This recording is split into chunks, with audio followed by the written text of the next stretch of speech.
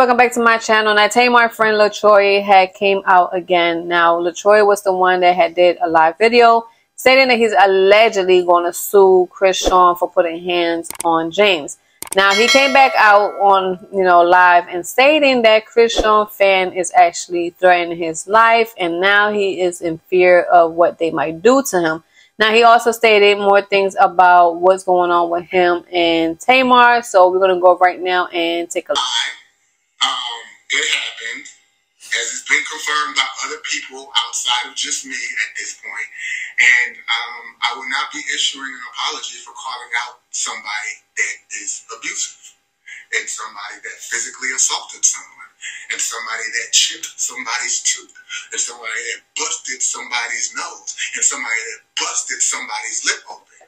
I'm not going to apologize for calling that out. I'm not going to wait for that to happen to somebody else.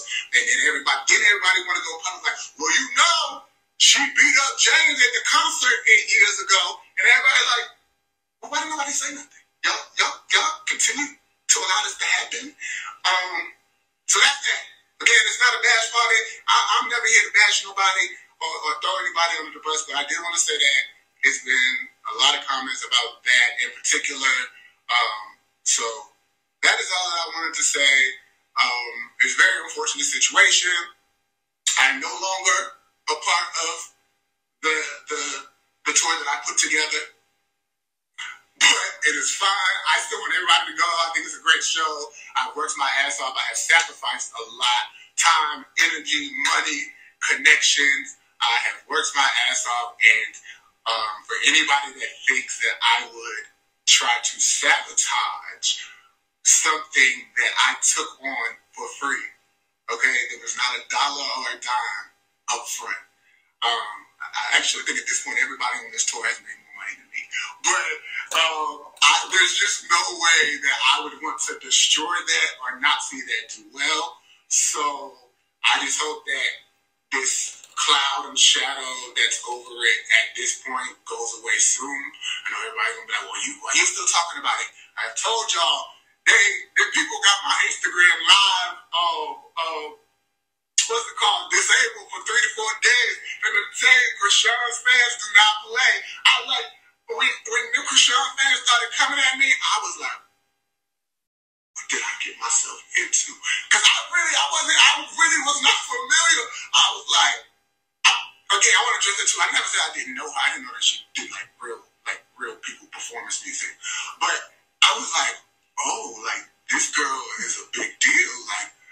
The people are really, really, really into her. And they started threatening me and got my Instagram live disabled. I said, oh, baby, I have spoke out against the wrong abuser. But, I don't regret it. I don't regret it at all. I can sleep at night knowing that I feel good about what I did and how I said it. I just don't feel good if it affected James negatively, because he didn't deserve any of that at all.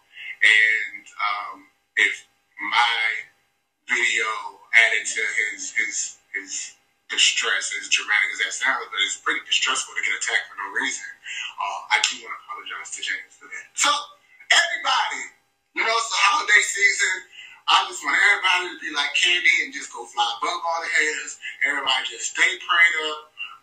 Again, I hope this cloud over this amazing project that I co-created, which is the Love and War 10-year anniversary tour, continues on, and that it does well, and there's nothing else like this that happens when I think they're still continuing on the shows that I booked next month. But that's that. On that, everybody, I ain't trying to drag it out. And that's all that I can ever say. Alright, guys, so leave a comment down below and let me know how you feel about Chrisean fan allegedly coming for Tamar's friend. And I'll catch y'all next time with a brand new video. Bye.